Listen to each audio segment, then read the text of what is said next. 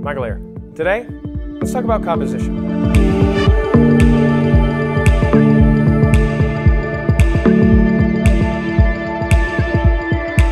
Composition is what you see through your lens. It's what you choose to include and exclude from your shot.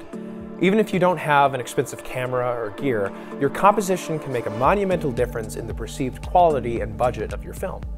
Today, we're going to talk about the fundamental aspects of composition: balance, symmetry, depth, and shot size. Balance ensures that each element in your frame can be easily understood. Good balance is achieved by using your space wisely and adhering to fundamentals like the rule of thirds and the 180-degree rule.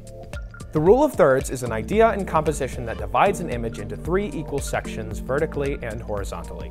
These lines and their intersections can be used to help frame a shot dynamically. For example, when you align your subject with one of these intersection points and leave negative space in front of them, you give the illusion that they're looking at someone or something instead of cornering them. This negative space leads into the 180-degree rule, or a line between 2 subjects that creates visual consistency and maintains spatial awareness.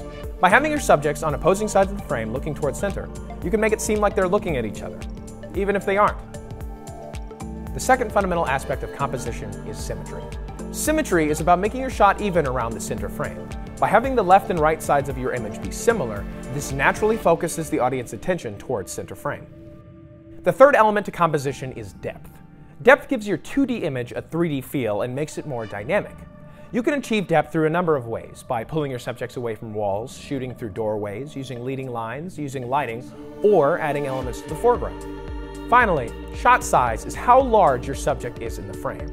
Think wides, close-ups, mediums, extreme close-ups, or any shot you can imagine. Wide shots give a sense of space and location, and are often used to establish a character's relationship with their environment.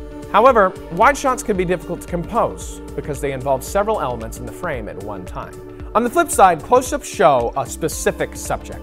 This brings us closer to what a character is feeling and is an effective way to convey emotion. Composition is a free way to make your film feel much more expensive than it actually is. By using composition purposefully, you can direct your audience's attention and focus to your subject.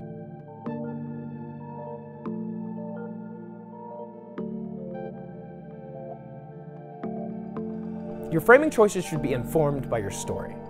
Find what will most efficiently communicate the story you're trying to tell, and your audience will follow. Don't settle for what's easy. Next episode, we're going to talk about how to shoot effective and compelling interviews and how to make them look great no matter your budget. Thanks for watching. I'll see you next time.